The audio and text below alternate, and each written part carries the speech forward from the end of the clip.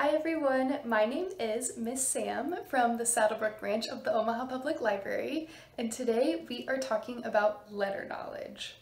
One part of letter knowledge is knowing that letters are different from each other and that the same letter can look different depending on whether it is uppercase or lowercase. You can help your child work on letter knowledge at home with this activity. So with any book that you're reading together, let your child look for the first letter of their name. A child's own name is super important to them, and using the letters in it is a good way to introduce them to letters in general. Since it applies directly to them, they will likely be enthusiastic about learning. So the first part of our activity is to write down the first letter of our name on a piece of paper so that we know what to look for. Since my first name is Sam, I'm going to write the upper and lowercase letter S.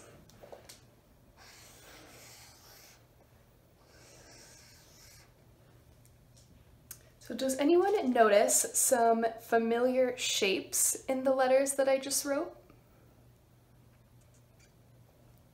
When I look at the letter S, I notice a round shape right here that looks almost like half of a circle on top of another round shape that looks like half of a circle. And the same thing for the lowercase version. Researchers have found that children identify letters by the shapes that make them up, so by writing them down like this and identifying the shapes in them, that can help us find the letters on the page in our activity. So now that we know what we're looking for, let's read a page from our book.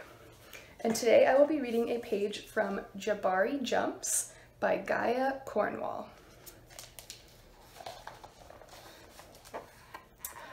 Jabari took a deep breath. Let's all take a deep breath. And felt it fill his body from the ends of his hair right down to the tips of his toes.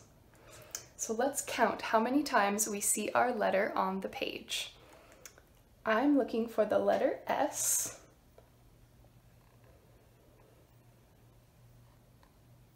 One,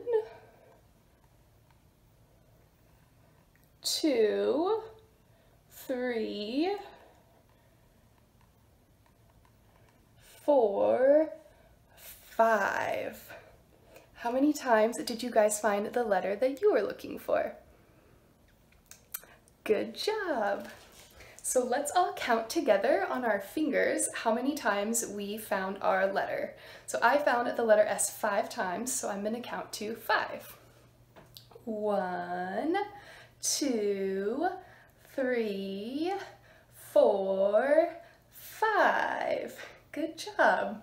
So counting on our fingers like this gives us a little bit of bonus fine motor skills practice. So being able to move our fingers individually like this will help us hold our pen or our pencil when we learn to write.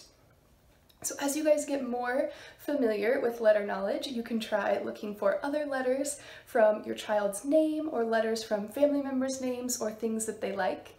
And as you get even more advanced, you can try listening for the sounds of the letters as you read. Thank you guys so much for joining me today, and we look forward to seeing you back in the branches soon. Bye!